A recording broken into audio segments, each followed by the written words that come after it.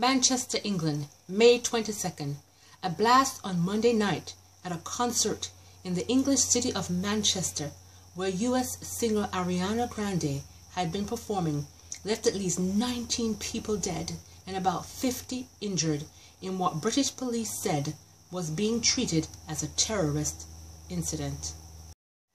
Police said they were responding to reports of an explosion and that there were a number of confirmed fatalities and others injured at the arena, which had a capacity for 21,000 people.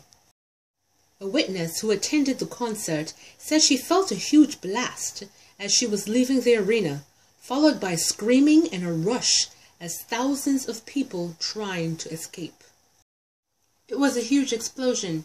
You could feel it in your chest. It was chaotic.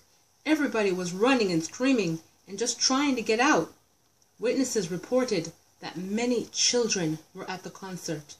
Manchester Arena, the largest indoor arena in Europe, opened in 1995 and is a popular concert and sporting venue. A spokesman for Ariana Grande, 23, said the singer was okay. A video posted on Twitter showed fans, many of them young, screaming and running from the venue.